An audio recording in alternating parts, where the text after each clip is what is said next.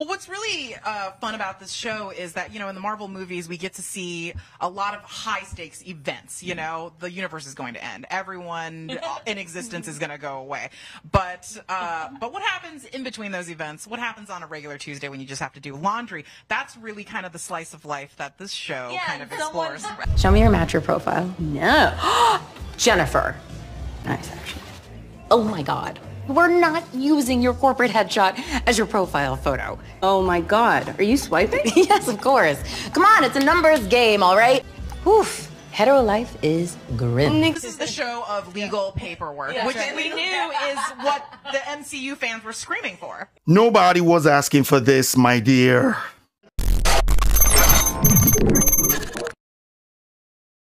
What's going on, everybody? Welcome to another video. Welcome to the channel where we talk a lot about politics as well as the entertainment industry, because you all know that the entertainment industry is dribbling with a lot of politics. And She-Hulk is no different from the other woke programs that we've been seeing from Hollywood, pushing woke feminist agendas for political reasons, like I always say. But I'm not going to get into the political reasons on this video. I just want to show you guys the irony and the hypocrisy behind the whole Disney Hulk show.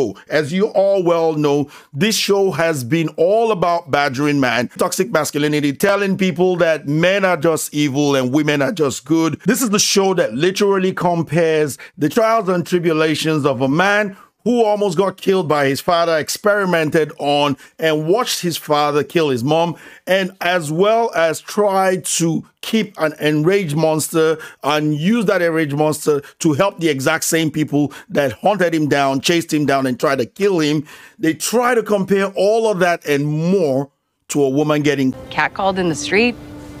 When incompetent men explain my own area of expertise to me, I do it pretty much every day, because if I don't, I will get called emotional or difficult. So I'm an expert at controlling my anger because I do it infinitely more than you. Mansplaining and catcalling are infinitely worse than what this man went through.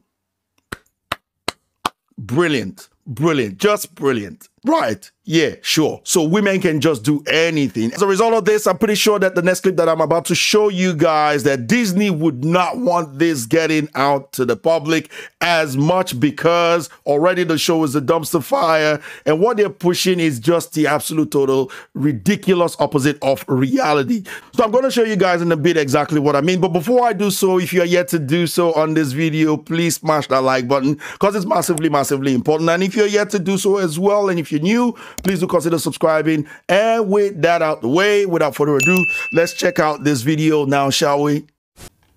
It's funny, I've been seeing people post this She-Hulk TikTok videos, but a lot of people still haven't realized that She-Hulk was played by a man. You ready? Watch this.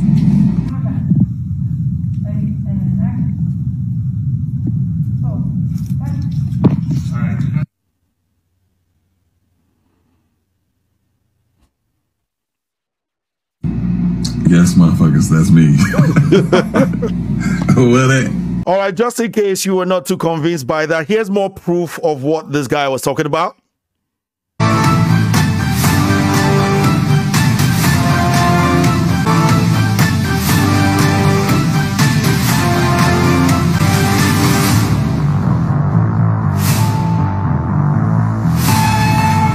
So, infinitely more than you, huh?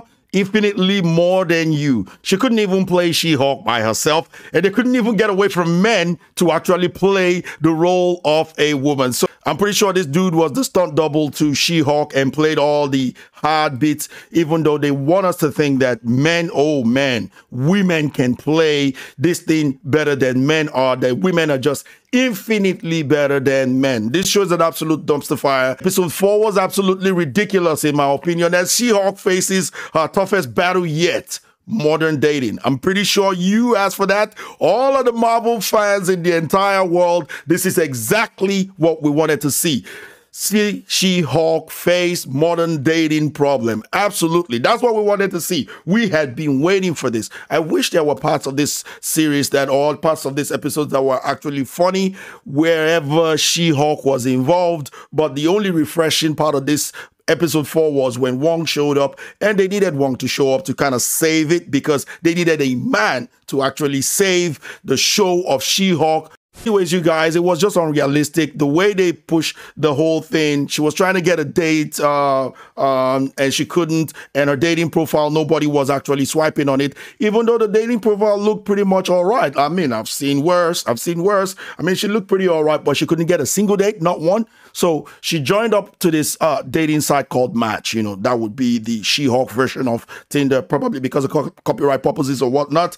And or they don't want to advertise Tinder, obviously. So she couldn't get one single date. I think eventually when she got one, it was kind of like a jerk, as usual, as expected. And then she had to turn into the She-Hulk to get a lot of dates. This is very unrealistic because when it comes to us men, let me tell you how most men swipe on Twitter. Now, first of all, when you're new to Twitter, you're really confident. You think, ooh, you look good. You swipe this way, like, nah, don't like that one. Nah, don't like that one. Yeah, this one's all right. Let me read the profile. Yeah, you got time for all that. After about a month in there and your confidence starts to deplete, which is what happens to most men. I'm talking about 95, good 96, 97% of men. I'm just telling you now. Well, the swiping starts moving this way.